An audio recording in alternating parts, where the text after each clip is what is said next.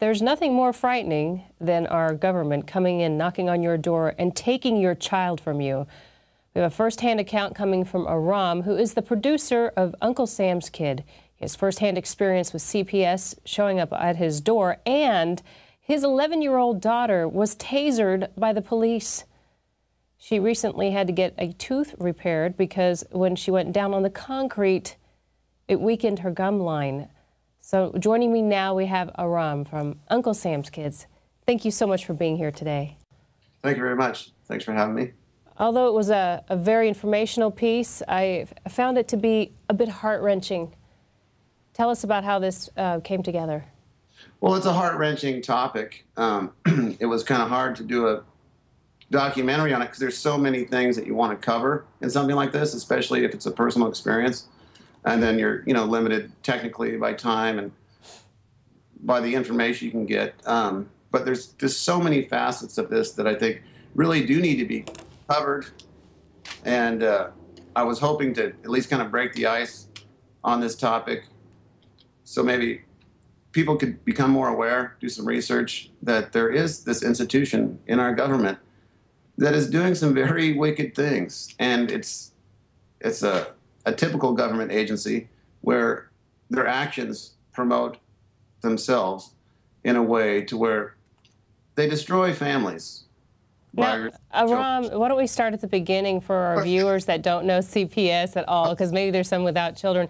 Explain how this all came to you, your involvement, and how you had to deal with them so that we can see the motivation of the creation of the film. Okay, all right. Well, when my first child was born, he was born about a month premature, so he was in the hospital first day, and in the NICU. And the doctors, approached about the regular vaccinations and wanted me to sign off on them. And I said, no way.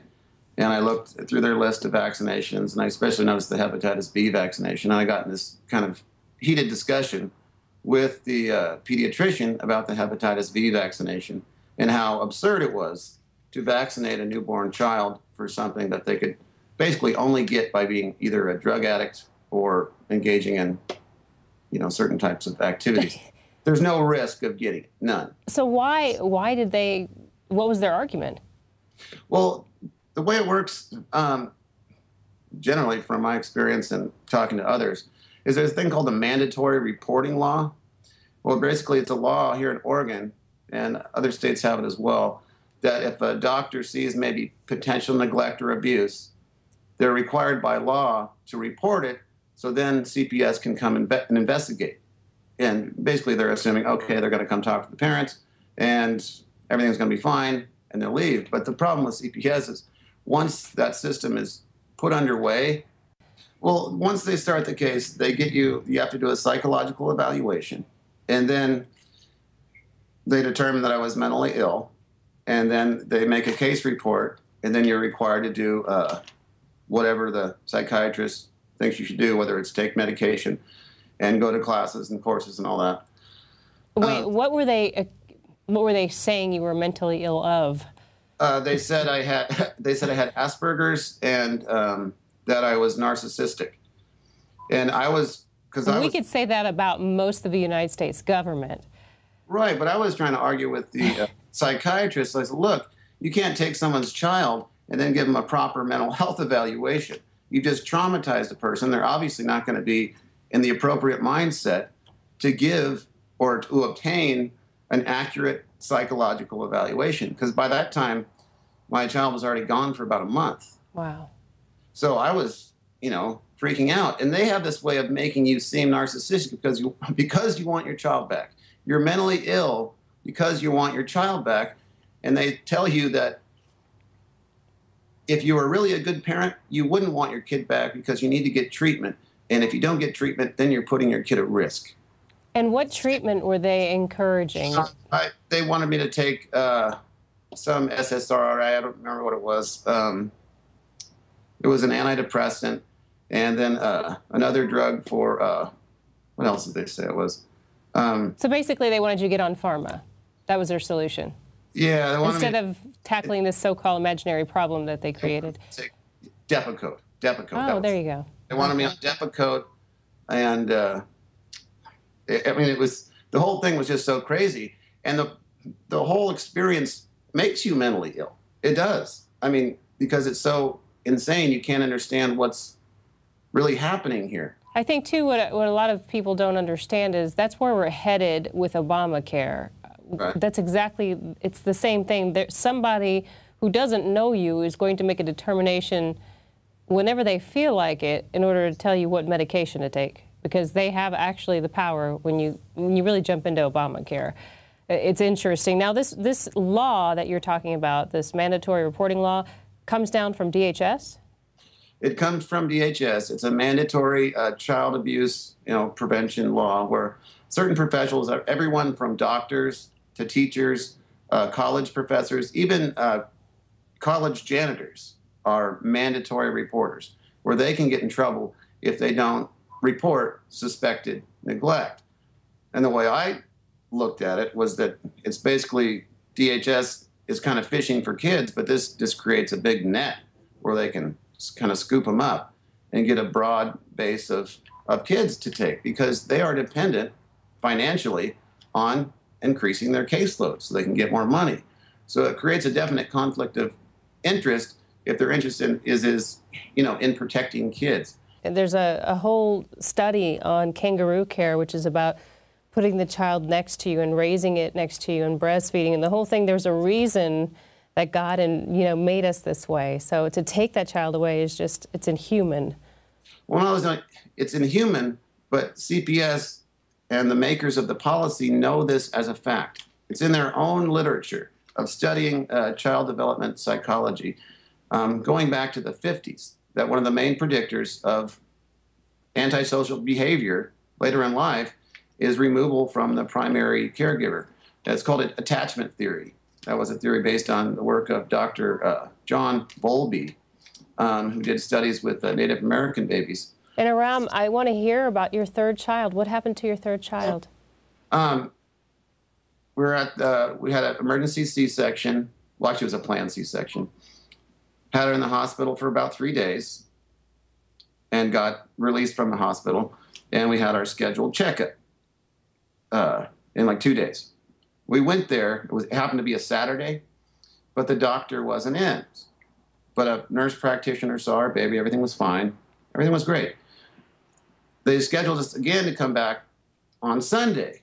Well, I called and canceled the appointment because I thought it was absurd that we had to drive another 30 miles with a little newborn baby. I'm not fond of driving a little precious little baby in a car. So I said, no, let's cancel that appointment.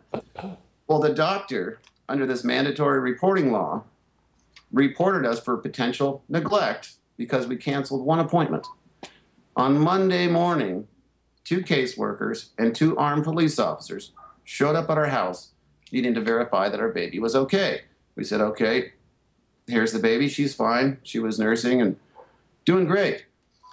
Well, they come in and wanted to talk to us, of course, and I'd already had experience with this, so I'm like, oh, man, this is not good. And they spoke with us for a little while, and the caseworker, you could just see the look on her face, looking at our baby. It was like that she wanted our child. So she determined that our child had to be removed. And my wife had never had any experience with DHS. And she was like, no way, you're not taking my kid. The 2 police officers start going in to forcefully take our newborn baby away from her. It starts to get into a nasty situation. And I'm just like, oh, my God. And I knew what was going to happen. If my wife starts fighting with 2 cops and the baby gets hurt, we're going to get charged with it. We'll probably never see her again. So I was just like, man, we didn't have any choice. We had to let them take her. Otherwise, you take the chance of getting assault on a police officer, endangerment, all kinds of nasty things. How did you get her back? It took 10.5 months. You just had to cooperate with everything they say to do. Go to treatment for mental health reasons, abide by all the doctors' prescribed treatments, whether it's, vaccinating, show up for all your appointments. And they finally gave her back. But she was switched around 3 different times when she was a child. And DHS knows that is one of the most damaging things to do to a newborn and a parent. So that I understand it a little clearer too, you say DHS and CPS are all part of the same agency? Yeah, it's called DHS in Oregon, Department of Human Services. Oh, Human Services. Okay, all right. Interesting. Well, give us your website again and how people can reach you, because I'm sure there's going to be viewers with questions for you. Okay, you can go to GMO Free Jackson County on Facebook or Mothers Against GMOs on Facebook. All right, great. And thank you so much for sharing with us, Aram. Thank you so much. And great job on the film. Appreciate it. All right.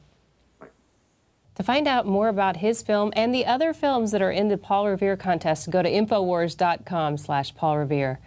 And his film is called Uncle Sam's Kids. Go and check that out. It's educational. It'll teach you a lot about CPS, first-hand account. And if you want to learn more about child trafficking in the United States, we have a book at InfoWarsStore.com, The Franklin Scandal, A Story of Power Brokers, Child Abuse and Betrayal by Nick Bryant.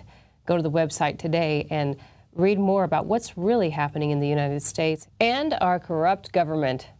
I'm Gigi Erneta, and join us tomorrow night, 7 o'clock, for the Infowars Nightly News.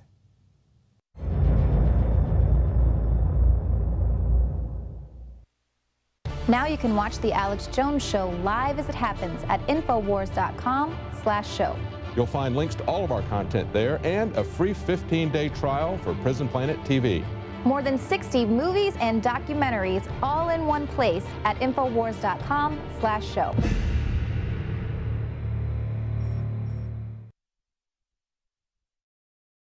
The important thing about the Pro One filter today is that the material we use for removing fluoride and other heavy metals now will remove the latest form of fluoride called hydrofluorosilicic acid. There's no other fluoride reduction filter out there that will remove that type of fluoride. And it's extremely important because today we're hearing more and more cities are using that form of fluoride. We've been having medication forced on us through the water system for quite a while. Most people don't realize it. Most people don't realize the negative effects of fluoride. There's a wide range of health effects that are attributed to fluoride. Bottom line, why should somebody get this new Pro One Pro Pure filter? The reason to buy the Pro One, it's an all-in-one filter. It's convenient, easy to use. It doesn't require the add-on fluoride filter. And in addition, this filter removes the latest form of fluoride called hydrofluorosilicic acid.